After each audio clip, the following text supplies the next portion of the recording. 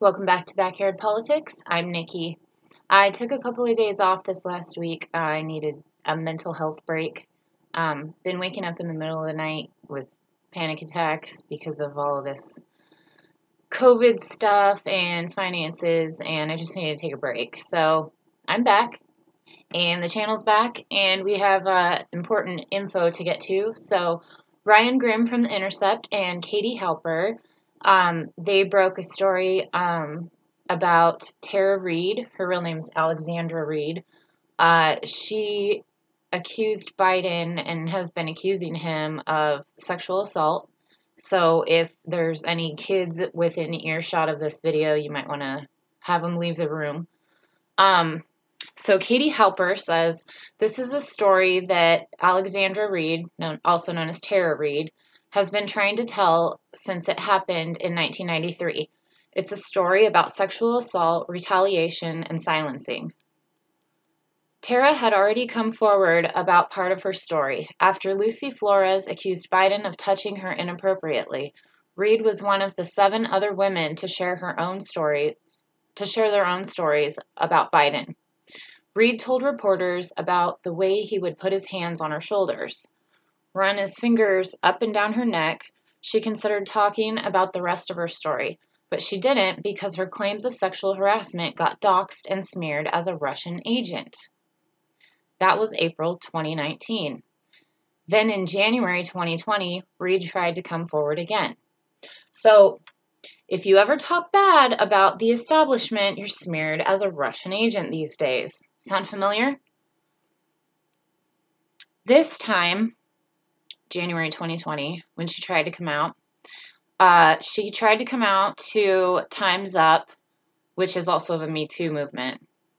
As Ryan Grimm reported at The Intercept, the organization said they couldn't help her because Biden was a candidate for federal office and supporting a case against him could jeopardize their nonprofit status.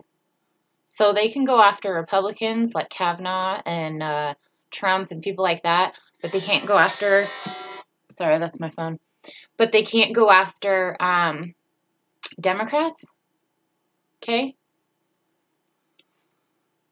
Grimm also pointed out that the public relations firm that works on behalf of the Time's Up Legal Defense Fund is SKD Knickerbocker, whose managing director, Anita Dunn, is the top advisor to Biden's presidential campaign. Let me repeat this.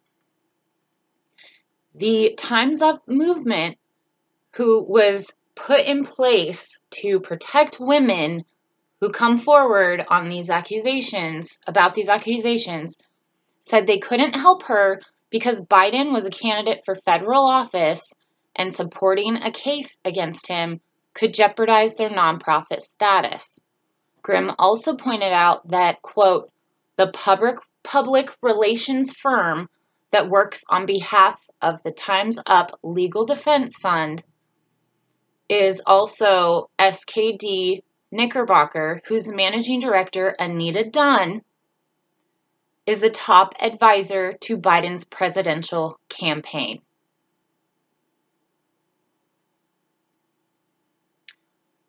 Wow. Not surprisingly, there were no witnesses to the alleged sexual assault, but Tara's brother and her good friend, each of whom I've spoken with, recall being told about the assault by Tara at the time. This is a story that should have been looked into.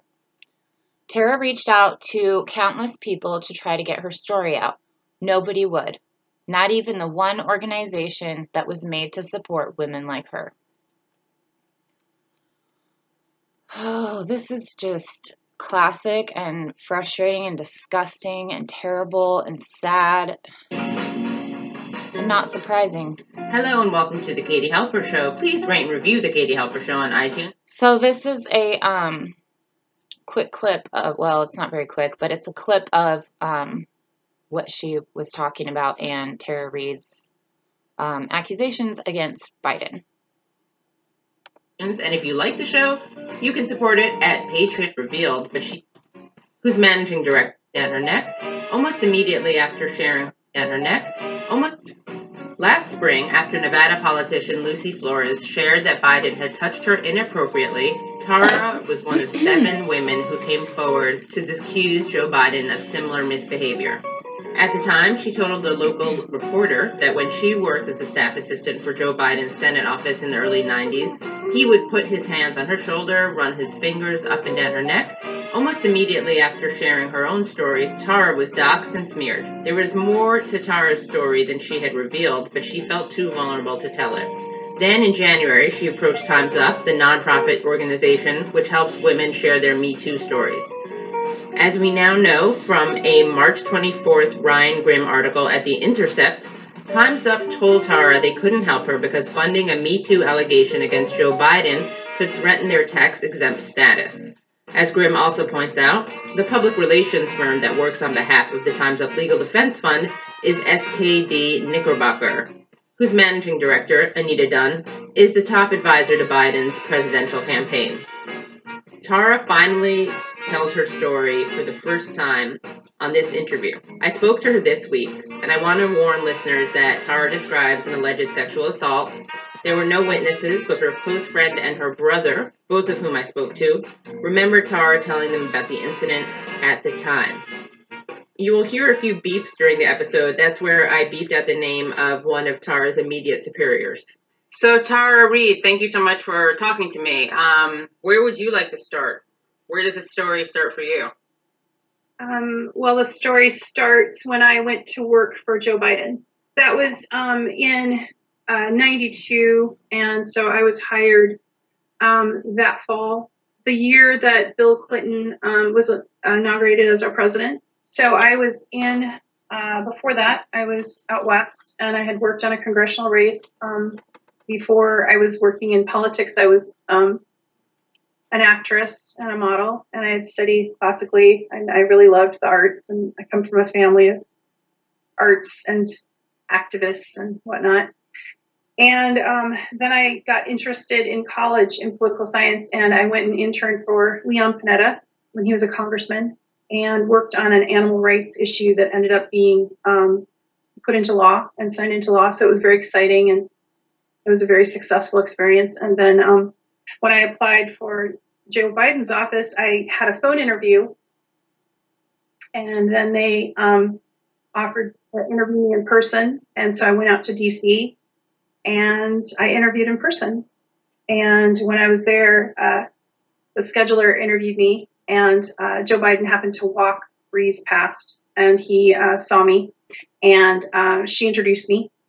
And we were in the inner kind of alcove office, and he asked me my name. I told him, and he said, "Oh, that's a good Irish name." And she offered to him, "Hey, she worked as an intern for Panetta," and he's like, "Oh, he's a good guy." And then he looked back and smiled at me and said, "Hire her." And then, hey. And the scheduler looked at me and said, "I guess you're hired." What was the position for? It was for a staff assistant position. So I, pretty low on the totem pole, but you're able to work through it. So I was working with the intern. So I supervised the intern program, and made sure all the mail was distributed where it was supposed to. The interns did that and trained them, and worked for legislative aides. I would help go to a hearing and take notes or write something. It's kind of fun. Yeah. So it's sort of you just did what you had to do. All hands on deck, sort of, too. And you were how old at this point? Mid-20s. And how long did you work for Biden in total? 9 months. You would later come forward, after Lucy Flores came forward, about something that happened in 93. Yes, and I actually did come forward in 93, but not to the press, but I went through protocol and complained. What was your complaint about? Sexual harassment. I did not complain formally about the other piece of what happened that I'll talk about in a few minutes, but I talked about what was witnessed and the general atmosphere of the office, the way I was treated, because I would see him at meetings and he would basically put his hands on me, put his hands on my shoulder, run his finger on my neck. He was very handsy with a lot of people, but with it's like what I had, and I have said this that's in the press before from the last time. It made me feel like an inanimate object. I didn't feel like a person. He didn't like make conversation with me or talk with me or ask me anything relevant. It was just, it was definitely that kind of vibe. So it was uncomfortable. So it was really after that incident when I walked in and everyone was arguing. I was called into the office and I was very nervous because I thought I did something wrong. Like, I remember feeling almost sick to my stomach, nervous. Like, this was a big deal getting called in rather than them just coming and talking to me. When I walked in, people's voice were raised. They were arguing. And that there was a legislative assistant. She was a senior aide. She worked on women's issues, I believe, among other issues. I know judiciary issues for sure. But anyway, she turned to me and she said, the senator thinks that you have, that you're pretty and that you have nice legs, and he wants you to serve drinks at this event, fundraising event. And you don't have to do that, Tara. That's not part of your job. And then the scheduler came in right after she kind of interrupted her in the middle of what she was saying and then said whatever she said. And I can't remember everything that was exchanged, but basically then everyone kind of looked at me and I just froze because I didn't know what to say to anybody. And it was uncomfortable. And I knew that no matter what I decided to do, I was going to either, make my immediate supervisor very unhappy, or I was going to look bad in the eyes of this person, the legislative, assistant who was sticking up for me, obviously, and didn't think I should be objectified. So it was a strange position to be in, and I just left. I didn't say anything, actually. And I called my mom, and she was very adamant that I document it and file a report. And she said, and her exact words were, and I remember because we got into like a little bit of an argument about it, but she said, you just march in there and you tell them this is sexual harassment and you file a complaint. And I tried to explain to my mother that it wasn't easy. You couldn't just march into Ted Kaufman's office, who was the chief of staff, and that there was a protocol and that there was a way to do that. And my mother was very, she just said, you tend to be a little passive sometimes, sometimes you stick up for yourself, but sometimes, you let people take advantage of you. You need to stand up and you need to address this. So I already kind of had those feelings, but that was that point. I knew I wanted to look at taking some action. So I did a non-formal thing by just going to my supervisor. That's when I was met with some of her attitude about the whole thing. Like, why wasn't I complimented? That people would be flattered to be liked by Joe Biden. And, basically she was also admonishing me to keep my head down if I wanted to last. She said that a couple of times. And she took me in the hallway a couple of times and just was very, kind of chewed me out a few times. And nothing was in writing. But the time frame for me from this event to when I met him with the gym bag and the incident is compressed for me. And I don't know how much time passed, but I do know a couple of things happened between those two events. One of them that was significant was being told I had to dress differently and that I was too provocative, and that was by the assistant and by the scheduler. And they were finding fault with my work all the time, like every little thing. And it was almost to the point where 3 or 4 times a day there would be something wrong. And my mother, I called my mom just one day in tears, and she was like, this is retaliation. They know that you want to file something. You're going through the motions. Because I had gone as far as to talk to Dennis Toner, who was the next person up after. And Dennis Toner then was below Ted Kaufman. And there was just like this protocol you followed. And I eventually did talk to Ted Kaufman and Dennis Toner, and separately. Then wasn't even talking to me anymore. It was Dennis Toner that dealt with me. Mm-hmm. Up to this point, working for Biden had been kind of tense.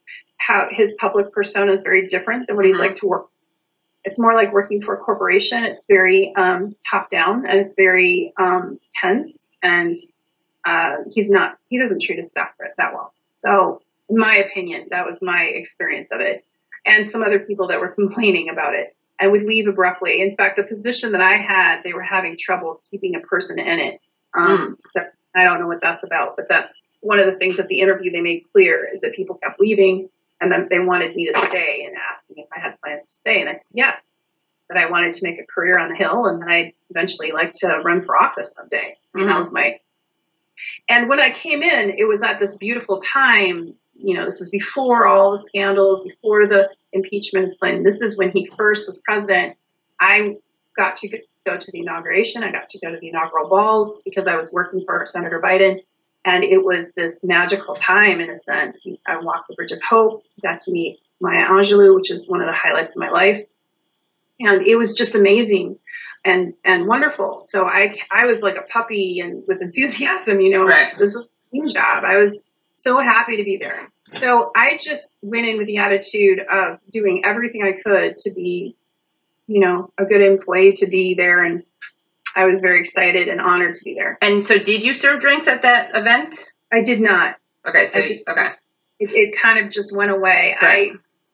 I said no. And then when I said no, I sort of got attitude about it. And then I pushed back on another thing that had nothing to do with, sexual harassment. I pushed back about the intern program because I was given a stack by Ted Kaufman, the chief of staff, of resumes. And he directed me firmly to hire DuPont employees' children only. Wow.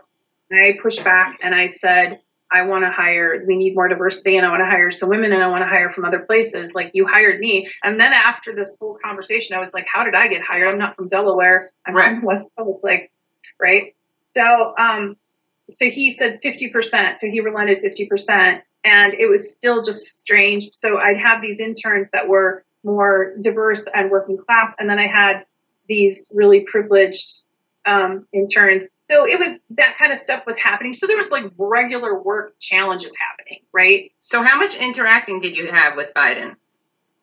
It's because I was there. I would see him on and off quite a bit, but wouldn't necessarily talk with him. He was always breezing out, breezing in with his people that would stay around him, usually the upper level staff. And they usually kind of kept right with him. So, but once in a while I would see him and he would just do that thing that guys do, when they look you up and down and then smile and stuff. It just was obnoxious. I mean, and back then I just accepted it for what it was. When I talked about this discomfort that I had, I was really timid about it. I found myself getting more and more withdrawn and timid about speaking out because of the atmosphere and because so closed down about hearing about it. She would just be like, one of the things she said to me was, the senator likes you. Most women would really like that attention. She goes, I don't understand your attitude. Like, what is the problem? So it was, I definitely felt, started feeling like I just didn't really belong there. It definitely wasn't a progressive office. Yeah. It was definitely not like that then. I don't know what it would be like now, but the incident when I talked about the discomfort, like I said, I was told to just do what I was told. And then it wasn't too long after that called me in and said, I want you to take this to Joe. He wants it. He wants you to bring it. Hurry. And I said, okay. And it was a gym bag. She said, take the gym bag. She called it athletic bag. And, she said he was down towards the Capitol and he'll meet you. And so I went down and I was heading down towards there. And he was at first talking to someone. I could see him at a different distance and then they went away. And then we were in the side. It was like the side area. And he just said, hey, come here, Tara. And then I handed him the thing and he greeted me. He remembered my name. And then we were alone and it was the strangest thing. There was no exchange really. He just had me up against the wall.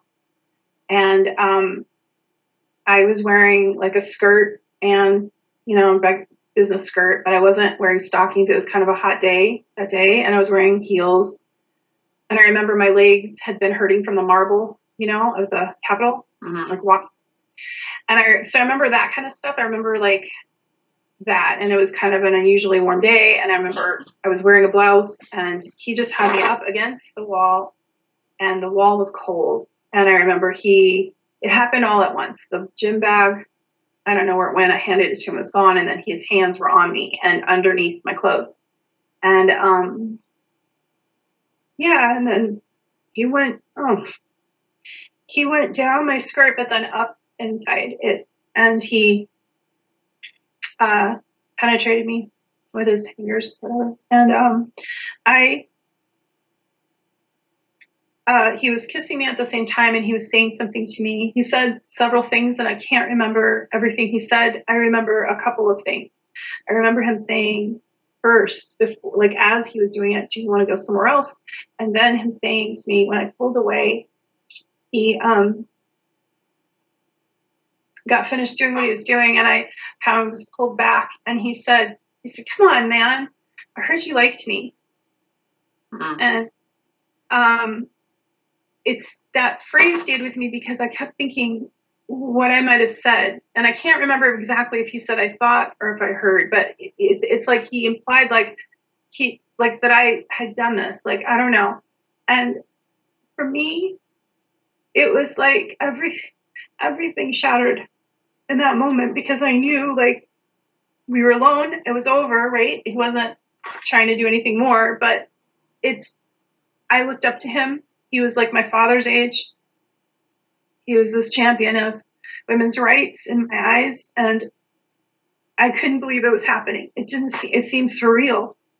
And I just felt sick, because when he pulled back, he looked annoyed, and he said something else to me that I don't want to say. And then he said, I must have looked shocked, and he grabbed me by the shoulders. I don't know how I looked, but I must have looked something, because he grabbed me by the shoulders and he said, you're okay, you're fine, you're okay, you're fine. And then he walked away and he went on with his day. And what I remember next is being in the Russell building, like where the big windows are, and the stairs by myself.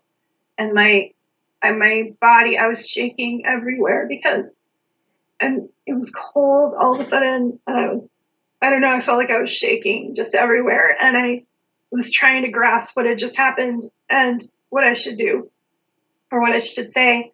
But I knew it was bad, because he was so angry. Like when he left, like I could feel, how when someone's angry, they don't necessarily say anything.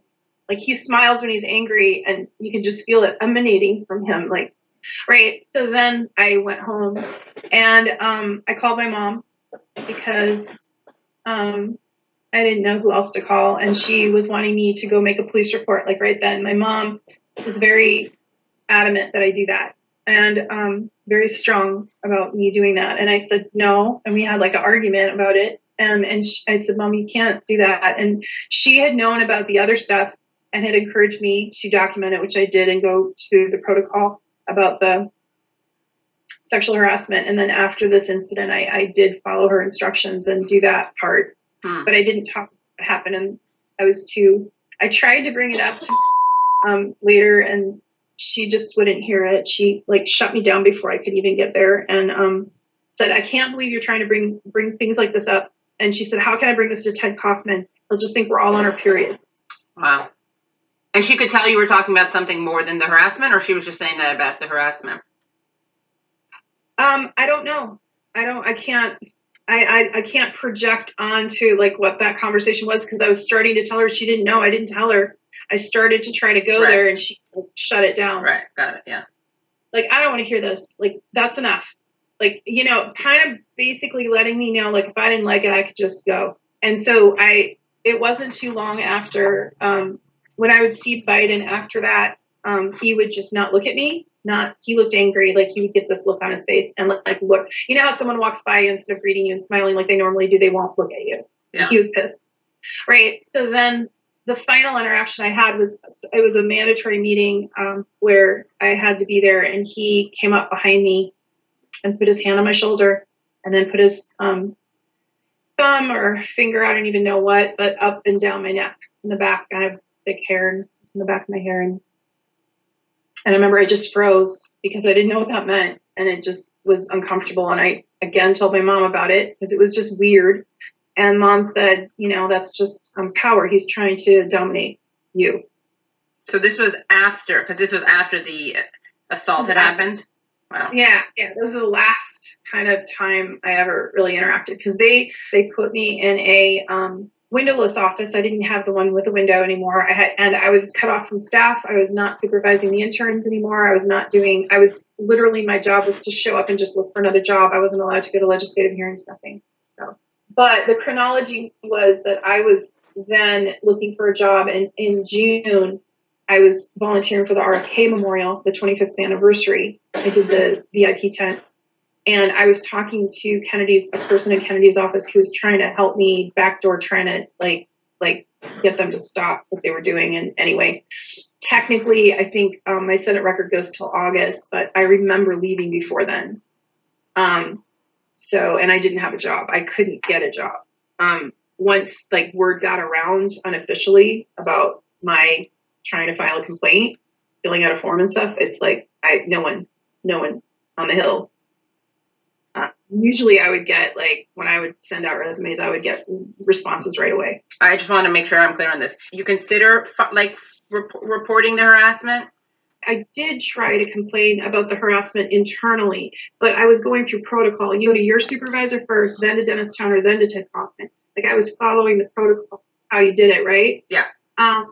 But they didn't do anything, right? And then it got worse, and then that happened. So then I went outside and tried, and there was this office set up, and I can't remember if it was in the Rayburn office building or if it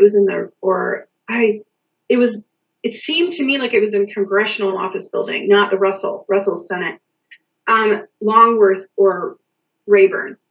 And it was this little tiny office, and you go up and there was literally a clipboard, and I filled out a form, and someone kind of was just at the window, but it was weird and it wasn't very confidential, and it was just odd. So I filled out the form, and I know it existed. They took it, and then I don't know what happened to it. So I've tried to track that form down, and I was told it was probably returned to Biden's office. So it's an archival material. Okay. So there's sexual harassment that you witness and experience, or you go through protocol. Then nothing happens.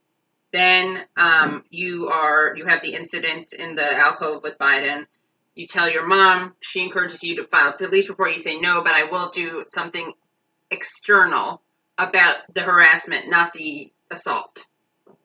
Right. Yeah. Okay. And I thought about trying to talk about it. I did. I tried. I just couldn't. I couldn't. Even now, it's so hard. And I don't. And I mean, I've worked as an advocate for domestic violence cases and help kids, and I help, whatever. But it's just, there was no framework back then. And right. To be really clear, my mom educated me after it happened that it was sexual assault. I felt like it was my fault, that I did to bring it on. And the reason after the whole serving the drinks thing happened, things got really tense for me. And it's like my supervisor kept finding fault with my work. All of a sudden I was doing things wrong all of a sudden. And then she took me aside and sent in an assistant and said, we want you to wear different clothes. You need to button up more. You need to wear a longer skirt. In other words, she said, don't look so sexy. She was really blatant about it. And she goes, try not to be so noticed. You're too noticeable. The other person was more awkward about it. She was just like, it's not coming from me, but they're telling you to wear longer skirts and button up more, and you're a little too provocative. Right. Is the word to use. Right. Whatever. So you guys feel free to go look up the rest of that and listen to it. It's about an hour long, I believe. So I don't want to play the whole thing, but you got the gist of what happened. And that is who we're supposed to be putting up against Trump. Seriously? I forgot to put it online on here so you can see it, but let me see if I can find this screenshot I took the other day. 1 second. Here we go. MSDNC. So, I'll find it on here.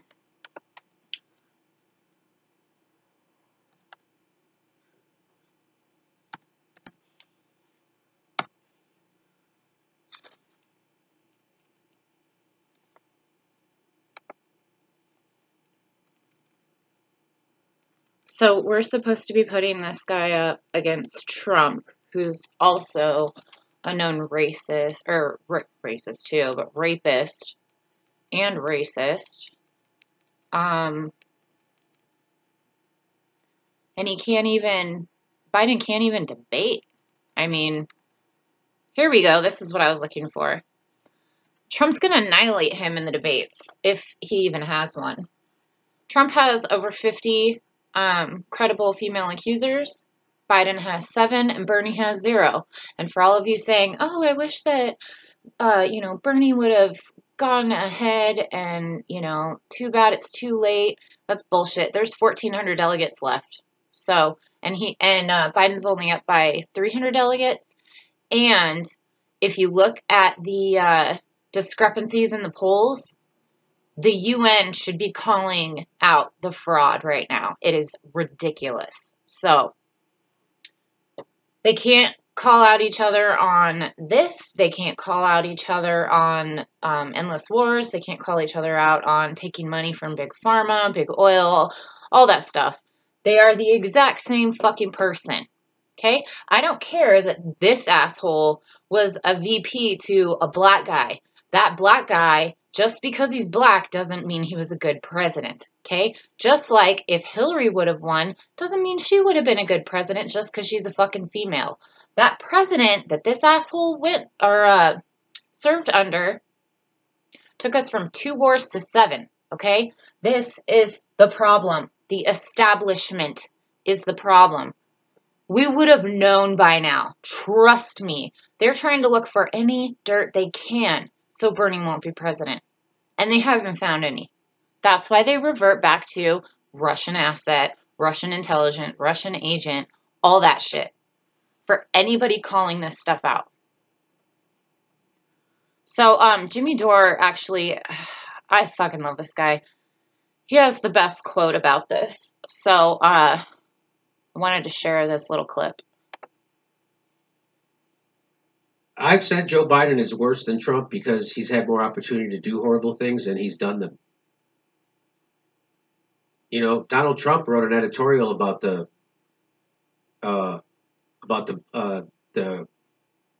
Central Park 5, saying that they should be imprisoned. Joe Biden actually put black people in prison. Yep. Crime bill. Joe Biden actually engineered the system that kicked people out of their houses. Joe Biden actually sent people to die in Iraq. Joe Biden wants people to die in Syria. Joe Biden helped people die in Libya. Joe Biden is why we have Trump. Yep. People were so desperate after 8 years of Joe Biden that they voted for Donald Trump because they're desperate. And didn't Not want because Hillary. they're assholes. Because they're fucking desperate. And they're proving it to us again. They're not taking care of anybody. Yep. Demented, raping, death rattle. Joe Biden. What if Trump starts calling him the raper?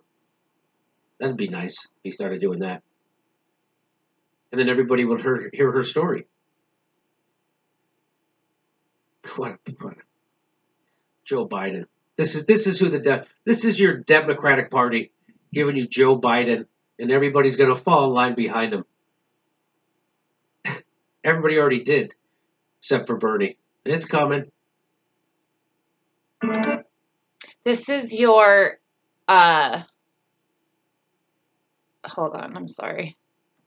This is your opposition party, supposedly. The Democrats who give everything that Trump asks for to him. Endless budgets. Like, give me a fucking break. I don't know why more people don't understand this. It is so fucking stupid. It is not, oh, good guy versus bad guy. These guys are fucked up and they work for the same goddamn fucking people. And every time I try to say that, people take it as, oh, you're a Trumper? You are a Trump empathizer? Absolutely no fucking way am I. I fucking hate that man. He's a piece of shit. Equal piece of shit is Joe Biden. There is no difference here except for dementia. That one's got it. That one might. I don't know. I highly doubt it. He's got other shit wrong with him. But that one has fucking dementia. And they are trying to prop him up as our next goddamn president, and that is bullshit, and it's never gonna fucking happen. Because after I vote in this primary, as a lot of other people, I am dem exiting. I will not be a fucking Democrat anymore. I am going to be a no party person. This is bullshit. And we don't have two parties in America. We have one. We have the ruling elite against the working people. So, if you don't believe what I say, or if you would like to argue with me, I mean, the proof is right here, guys. Seriously. I don't understand how you can point at one and say they're so terrible and not look in the fucking mirror for the one that you're trying to prop up. Give me a break. Neolibs are the worst. I would rather have someone stab me in the front than in the back. That being said, if you have a primary coming up, vote for Bernie. Write in Bernie's name, whatever you got to do. And after all this fucking pandemic, we got to yellow vest up and get out on the streets, man. So, have a great day. I will probably make another video or two today and drop that as well. So, please like this video, hit the thumbs up, share it on your social media so everybody's aware of the crap going on here. Don't forget to subscribe to this channel. And this is another thing I was going to say and I totally forgot. Thank you, MSDNC. Quote, statistics like these make me the face of the Believe Women / Me Too movement. So proud to support Vice President Biden, end quote. Alyssa Milano. This is the system, you guys. Share this, like this video, subscribe to the channel, hit the bell notification so you know when a video drops, and until next time, Medicare be with you.